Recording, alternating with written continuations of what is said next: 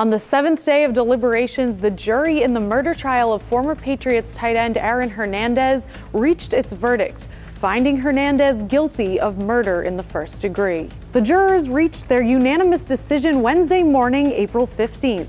Hernandez had pleaded not guilty in the shooting death of Odin Lloyd. Lloyd was found dead in June of 2013 in an industrial park less than a mile from Hernandez's home in North Attleboro, Massachusetts. Lloyd was shot 6 times. Hernandez now faces a mandatory sentence of life in prison without parole.